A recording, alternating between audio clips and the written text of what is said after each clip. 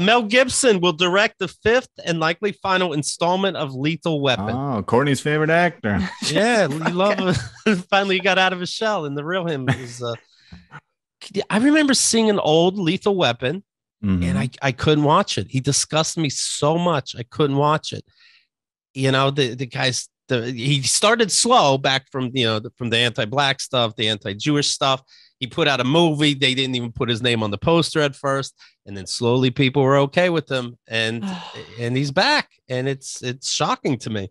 Isn't he the original one who says I'm getting too old for this shit, and we're on the? That was his buddy. That was Danny Glover. Yeah. Oh, he's getting too young for this. I don't think he brings up his age at all. Oh. And at every movie, if I'm remembering right, they always had a comic, right? They always had comic relief. Chris Rock, Paula Poundstone. Tig Notaro is going to be in the new one. So again, or Louis C.K. Who knows? Oh yeah, probably. Who the fuck knows? That is just like, why do we need another Lethal Weapon? Nobody cares.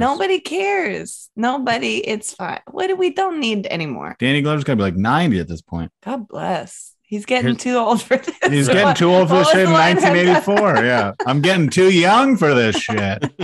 What the fuck does that mean? Wait till the trailer comes out and that's literally the line. Right. Here's a tweet from Isaac Chotner, and he says, Riggs and Murtaugh have battled drug dealers, South African diplomats, dirty cops, Chinese smugglers. Now it's time to take on a new villain, the Jews. Oh, my God. Very exciting.